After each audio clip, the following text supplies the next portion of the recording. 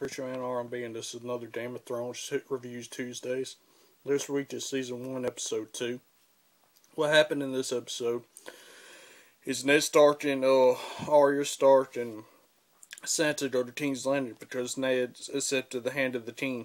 And they're on their way, and when before they leave, Jon Snow and Ned Stark say goodbye to each other to Jon Snow's going to the Night Watch.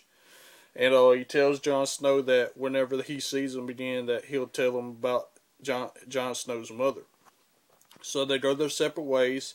And what happens with Jon Snow, him and Tyrion's headed toward the Night Watch. And him and Tyrion talk a little bit and get some backstory on their characters. And they make it to the Night's Watch, and that's the last we see of Jon Snow in this episode. But what's happening with Daenerys and with Count Drogo?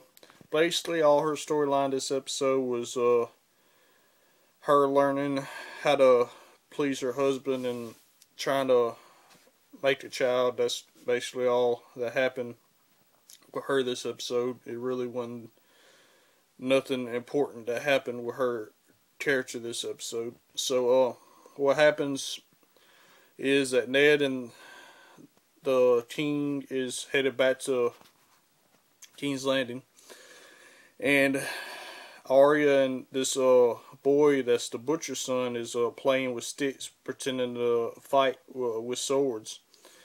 And Joffrey and Sansa are walking, and they see them two fighting, playing.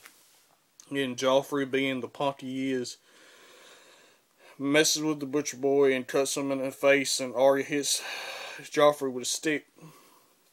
So Joffrey tries to hit her with his sword and tries to kill her.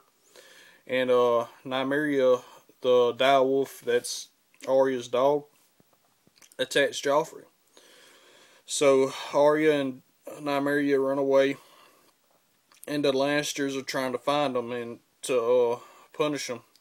And Ned Stark's trying to find his daughter too. So, and then Ned's head guard or whatever tells them that the Lannisters have found Arya.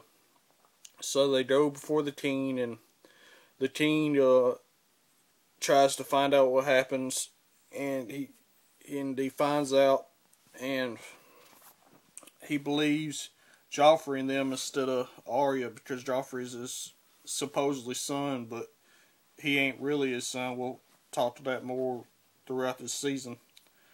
But what happens is Nymeria has to be killed, and Ned Stark says he would rather him do it because the Nymeria's of the north and she deserves better than a butcher. And so Ned goes to put her down, and when he puts her down, Bran wakes up, and that's the end of the episode. What do y'all think is going to happen in King's Landing? What do you think is going to happen to Ned and his family? Y'all let me know in the comments. As always, Preacher Man R&B signing out. God is good. Jesus is awesome. I'll see y'all next time.